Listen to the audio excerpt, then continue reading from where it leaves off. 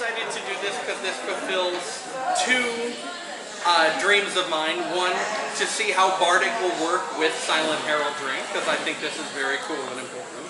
And two, to do this specific piece, which is one of my favorites and does not come up really often. Ready?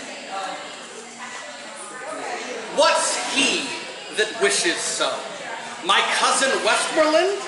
No, my fair cousin, if we are marked to die, we are enow to do our country loss. And if to live, the fewer men, the greater share of honor. God's will, I pray thee, wish not one man more. By Jove, I am not covetous for gold, nor care I who doth feed upon my cost. It yearns me not if men my garments wear, such outward things dwell not in my desires. But if it be a sin to covet honor, I am the most offending soul alive. No, faith, my coz, wish not a man from England.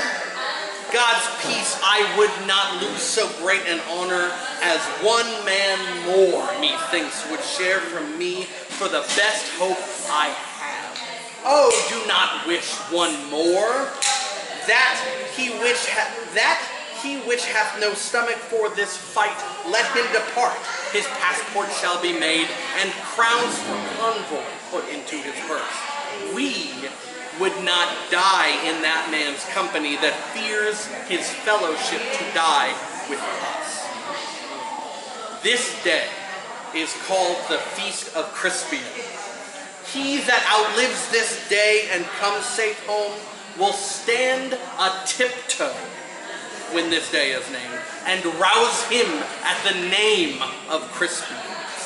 He that shall live this day and see old age will yearly on the vigil feast his neighbors and say, tomorrow is Saint Crispian. Then he will strip his sleeve and show his scars and say, these wounds I had on Crispian's day. Old men forget, yet all shall be forgot, but he'll remember with advantages what feats he did this day.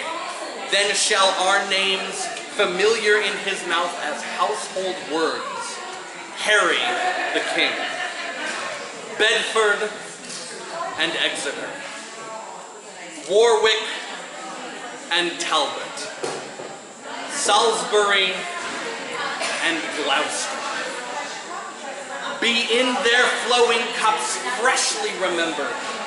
This story shall the good man teach his son, and Crispian shall ne'er go by from this day to the ending of the world, but we in it shall be remembered. We few, we happy few, we band of brothers. For he today that sheds his blood with me shall be my brother.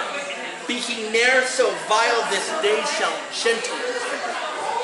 And gentlemen in England now abed shall think themselves accursed they were not here, and hold their manhoods cheap while any speaks that fought with us upon St. Crispin.